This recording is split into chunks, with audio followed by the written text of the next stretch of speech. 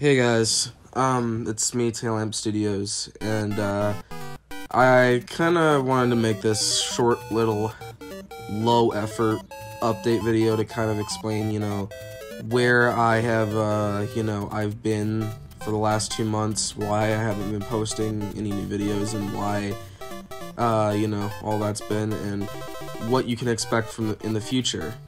So I'm not gonna, bullshit for much longer. I guess we'll just get into it.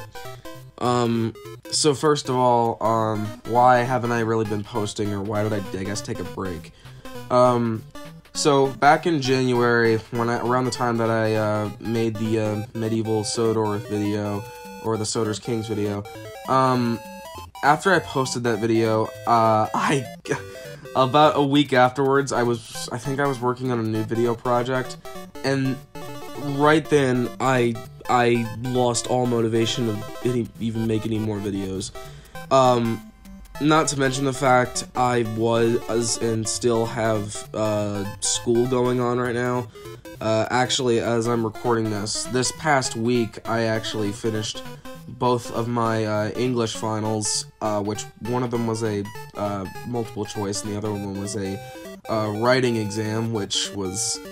honestly, both of them were actually pretty easy, so it wasn't that bad. And I have a algebra final coming up in late May as well. I also have a spring concert coming up in May as well, so that's gonna be fun. As well as that, I've also been focusing on a lot of other stuff over the last 2 months. I've been playing, as most of you know, I've been playing guitar a lot recently. I was in a musical last month, which was really, really fun to do. And I've just been focusing a lot on my work, and however, that does not mean I have been, neglecting everything, Thomas related for, the last, 2 months. I went to Northlands back in February, which was incredibly fun. So that's that, I guess. I guess now into, what you can expect from me going forward with the channel. So, I'm not 100% sure with the, what's gonna happen with the Railway Series style videos. Sodor Timeline's done, pretty much. That series has just ended at this point. I might do more Railway Series theories, although, I'm gonna be honest, I'm kind of running out of theories with that one. Definitely more figures of Sodor, to come. I definitely want to do more of Sodor's Kings, and as well as the Skarloey Railway Controllers, all that other stuff, yada yada. And, obviously, maybe a new form of videos,